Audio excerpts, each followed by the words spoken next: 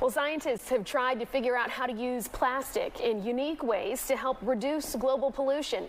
One team has broken down plastic waste and turned it into a molecule that tastes a little vanilla-ish. Fox News correspondent Marianne Rafferty takes a closer look at how one artist now uses the product to make ice cream.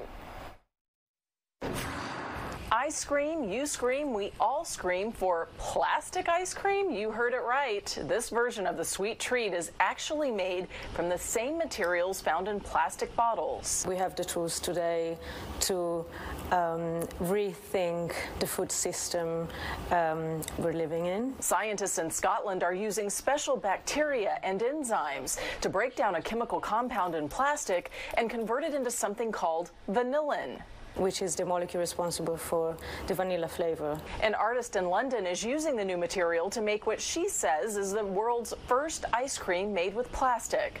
The cold confection is on display in an art installation called Guilty Flavors. This project started from a very big frustration about how the plastic recycling system cannot keep up, and also that despite all the information around plastic production is not decreasing. Scientists say the ice cream hasn't been cleared for people to eat yet. This has to go through exactly the same regulatory processes and food standard processes as any other food ingredient.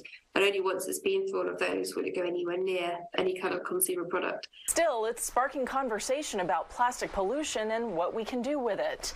According to the Organization for Economic Cooperation and Development, only 9% of the world's plastic waste is recycled. Natural vanilla is the second most expensive spice in the world. Harnessing vanilla flavor from plastic could provide a cheaper product and reduce waste in the future. Marianne Rafferty, Fox News.